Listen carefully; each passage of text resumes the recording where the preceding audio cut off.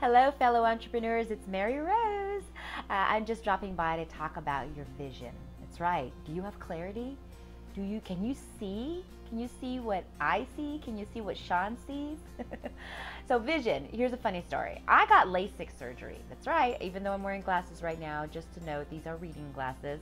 The LASIK surgery actually onsets the reading glasses need, but whatever, that's a whole other story. But I remember getting LASIK 3 or 4 years, right just before my march forward. It was an investment, but it brought so much clarity in so many ways. Not only could I wake up in the morning and not have to find my glasses, rummage through, because I had the eyesight where I couldn't see far, but it also made me realize that sometimes there's an investment that you make in yourself that is worth more than you even realize. Because now I'm coming up to like third or fourth year and haven't had to get my vision is still 2020, right? But so let's bring this back, this idea of vision and getting clarity. When you are working in a profession, you oftentimes are asked, where do you see yourself, right? In 1 year, 3 years, 5 years. And that's great from a more tactical perspective.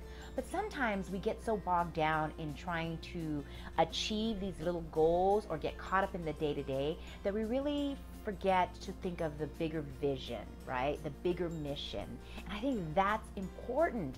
So Sean and I right now with Find Your Wave, your worth, your advantage, your vision, and your expertise, we created a mission for ourselves. And our mission is, when it comes to credible visibility, we want to help women. We want to help as many women possible to first know their professional net worth, and second is to increase that net worth through our process, of course.